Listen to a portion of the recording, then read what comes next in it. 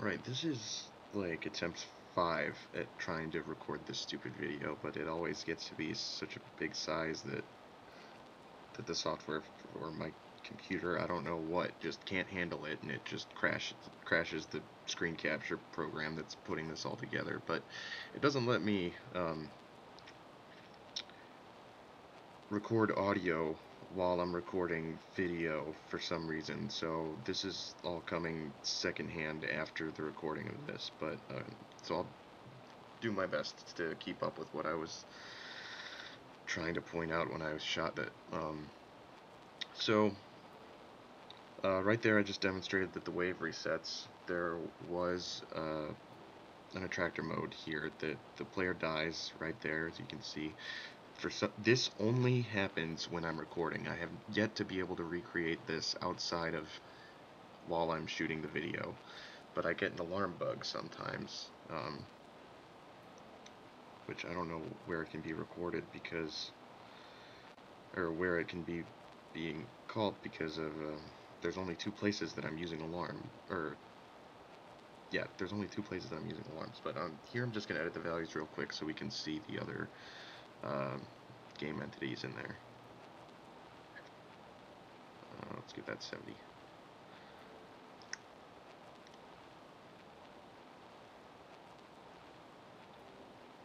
So, jump in. We got the scorpion coming down. We got these, the fleas dropping and setting their stuff up. He set a poison mushroom, so we got a head coming down. And, yeah, so I'm going to try and zip through this as much quick as I can so that the software doesn't crash on me again. So I'm sorry if anything seems rushed, or if there was anything I should have spent more time on, because the program is just not cooperating. I wish there was a close all button for these, but once I close all these out, I'll actually get down into jumping through all of the different objects that we got. So I'll start here with the blaster, since it's the first grouping uh, of code here. So blaster is just a game object that contains a bunch of different methods for movement and shooting, so like input controls. And then it has a callback method here that gets called in the bullet through listener patterns to let the blaster know that it's able to shoot again once the bullet's been destroyed. Excuse me.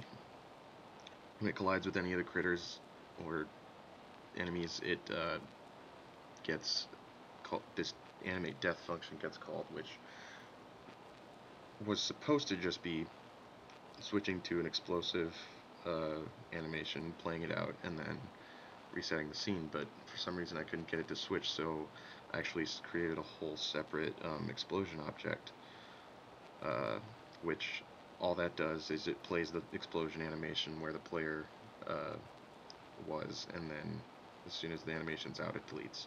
So I did a strategy pattern for the different input methods. So there's a base class of input manager that the blaster keeps a pointer to, and then there are derived classes of keyboard input and alternate input, which alternate is just the AI for the blaster mode. So right here we see that based on what kind of flag is being called in this set input manager function, then it'll create either the AI blaster controls or the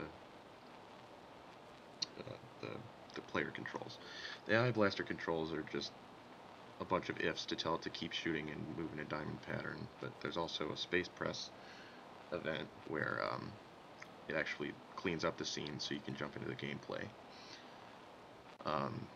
The keyboard events is just moving and shooting, or the keyboard input is just moving and shooting. It uses different if checks to tell the blaster that its methods are being called. But here it's the first of the centipedes. So the centipede segment is the base class for my centipede objects. It contains the struct that get their movement queue gets passed into, and the pointers and the set pointer functions uh, for linking between other segments.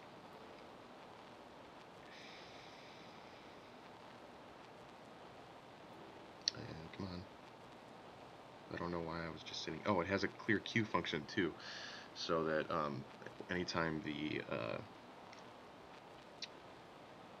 head or the body get destroyed, they actually clear the queue out so that nothing is lingering once they're recycled. I think it does it on a knit too, just in case, because I was checking for other things when I did that. But anyways, I don't know why I'm just sitting here for so long. Okay, finally, now we're moving on. Okay, I guess we'll show the body first. The body is, I mean, it's a lot simpler than the head. All it does is it just moves based on the cue movement it's been passed, and if the next segment behind it isn't null, then it passes that the cue movement it just used before popping. When it collides with the bullet, I'll get into that when I do it for the head because it's like the same thing. Um, so the the update for the centipede is just moving based on its cue, and then um, if that the queue is empty, then it goes through all this logic here. It checks if it's poison. If it's not poison, it checks if it's moving left or right, and then it checks if it's going, if it's nearing the edge of the screen, and if it needs to turn. And then if it passes all that, then it actually just moves left or right based on which direction it's going. And the what here is where it checks, is there a mushroom in front of me? And then it checks if the mushroom's poisoned. If it's not poisoned, then it just goes through, um, it just queues up moving in that direction. Um, Otherwise, it flips the poison flag. And if there is, in fact, a mushroom in front of it, then it instead calls the turning functions, and that tells it whether or not to turn up or down based on whether or not it's hit the bottom of the player's movement, or whether it's not it hits the bottom of the screen. Once it hits the bottom of the screen, then this vertical flag gets flipped, so then it starts turning up instead of down. Uh, the left and right functions are the same thing. That's just with values being swapped so that it's being moved in the right direction. Um, this is just more turning stuff. So if it hits a poison mushroom, then it basically overrides any other queuing stuff going on, and it just keeps calling turning right, turn right, and turn left every time to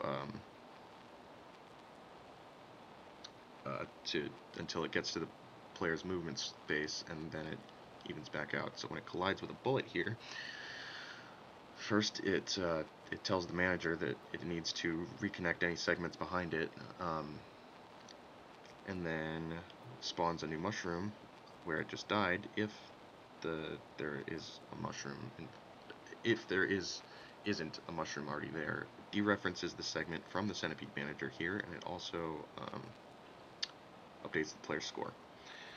But here, when it dereferences, there's some bad juju going on here with this 99 business. But what I'm basically doing is I'm just giving it this big offset. So because there are two arrays of centipede segments that I'm keeping. One is just for heads, and then the other is just for body segments. Or not body segment. The other is, so the body segment array is the actual chain of centipedes, and the solo heads are all of the extra ones that are being created. And since they're being kept in separate arrays, and I'm using a callback method to dereference them, I had to give a very large difference um, between what they're actually passing when they do this callback, just to make sure that solo heads don't interfere with the body segment array, and body segments don't interfere with the solo heads array.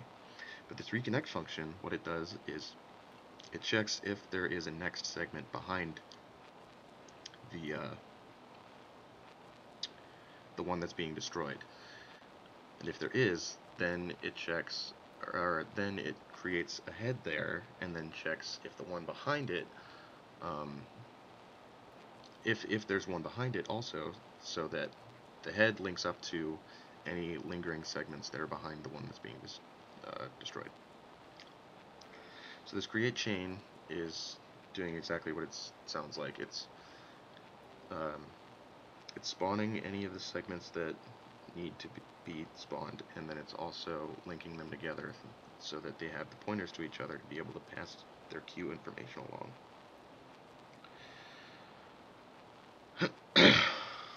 um, it's also putting anywhere that they aren't being used to null, so that when we go here and clean up, uh, that we're not calling mark for destroy on dead objects.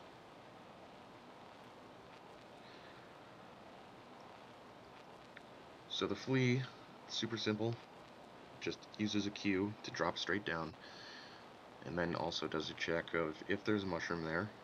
If there's not, then it does a check of should I be spawning one. Um, when it collides with a bullet, it lowers its health by 1, and also flips that flag off so that it knows to stop spawning mushrooms, and then also uh, if it gets hit again, then it deletes itself. The scorpion is even simpler. It just moves straight across the screen. The actual collision event is handled inside the mushroom. Um, but yeah, it just uses a queue to move straight across the screen, and every time it does that, every time it needs to update its queue, it checks, am I outside the bounds of the screen, and if it is, then it deletes itself. The spider is a little slightly more complex, just because it has to do some actual decision making in how it's moving through some uh, random number generators to tell it which movement function it's going to be using, and also um, if it's reached the bounds of its movement space, so it knows not to go down past the bottom of the screen or up past where the player's movement space, and then once it's outside the edges of the screen, then it deletes. But the collision with the bullet, it actually passes along both its Y position and the blaster's Y position to the score manager. The factories there, as you all saw, they're all singletons. They're all uh, recycling factories for every game object that there is. But here is where I'm getting into some of my managers. The sound base, the loud manager, and the sound manager. The sound base is the base class for my strategy pattern for implementing the sounds. As you can see, they're all just empty methods, so that this is what the sound manager is calling in the attractor mode. So none of the sound bits are playing when the the critters, the blaster, whatever, is pinging the sound manager to play any of their sounds. Then the sound base is just not doing anything. The loud manager actually has all of the methods implemented for playing uh, the sounds. So um, based on what mode they're in is what excuse excuse me is based on what mode they're in is what type of sound, or what type of sound.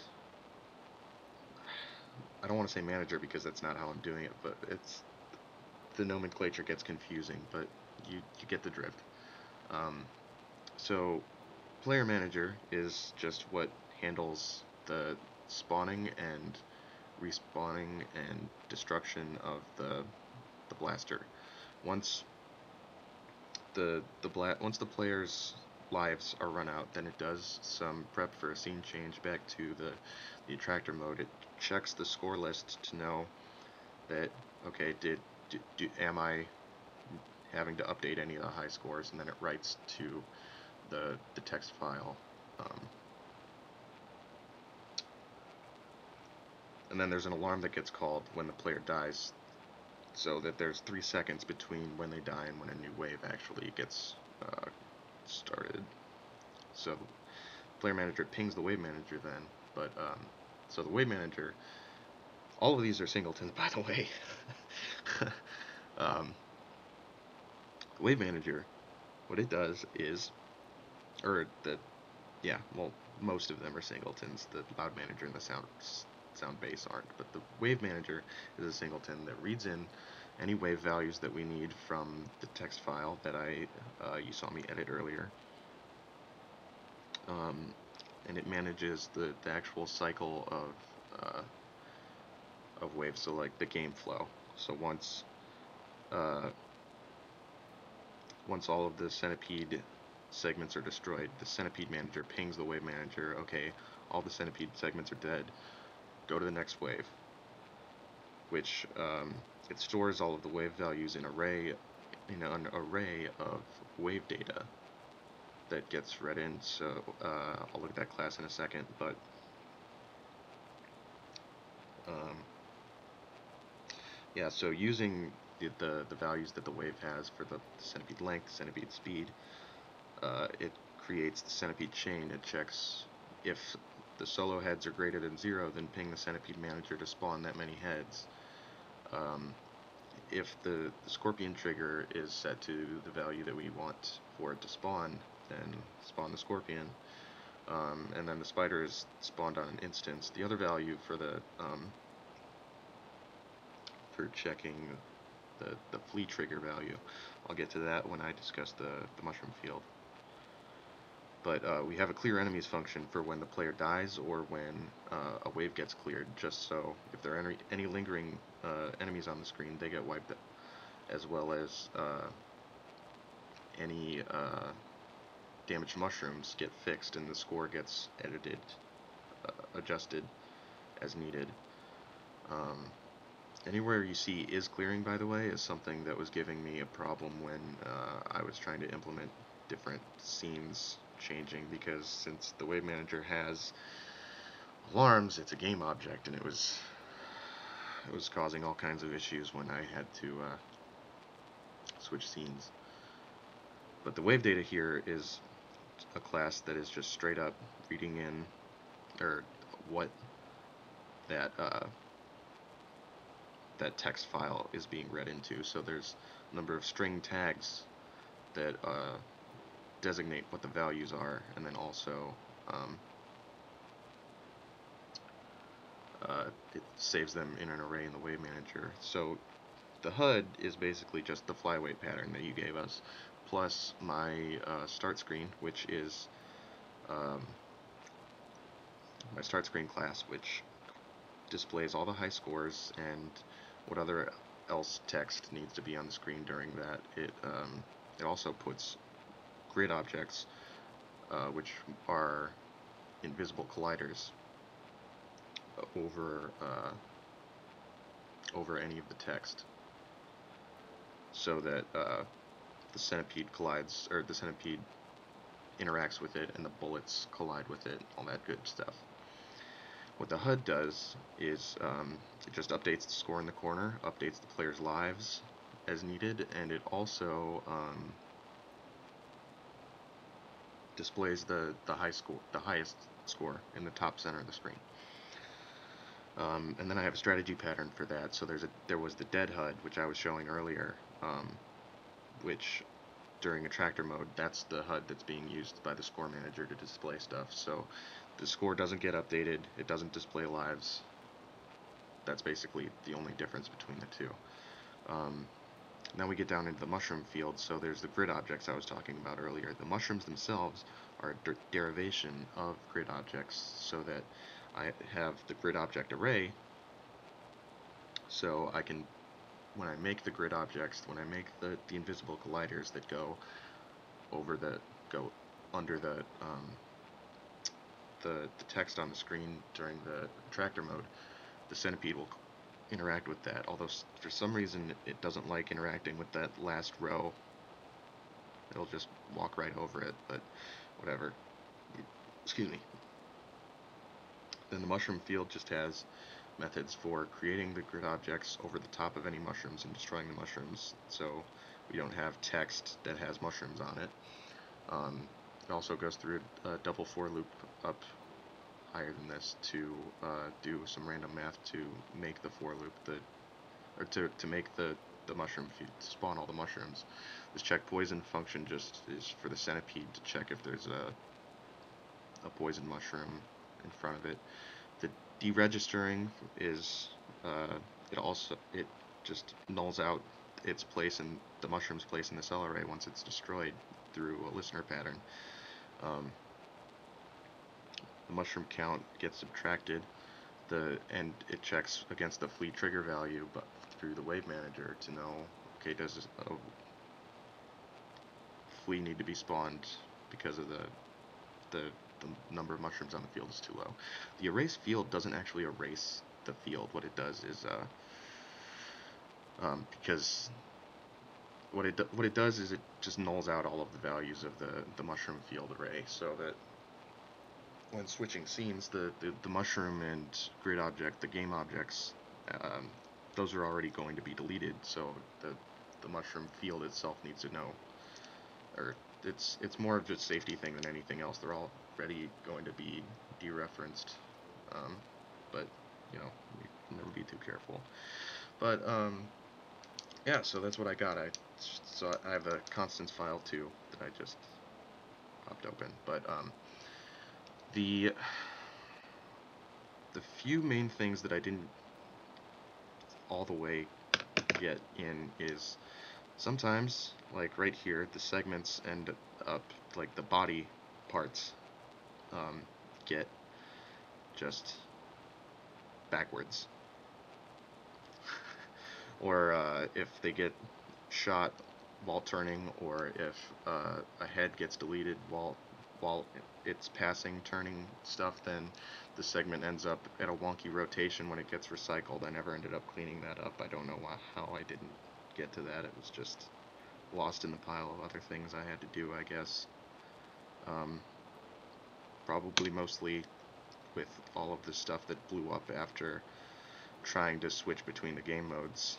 That was a lot of fun, tracking down all of those singleton game objects and figuring out why things were being called when they weren't supposed to be, or why certain things weren't being cleaned up. Um, but yeah, I'm a lot more proud of this than I was of what I ended up with last quarter. So, that's it.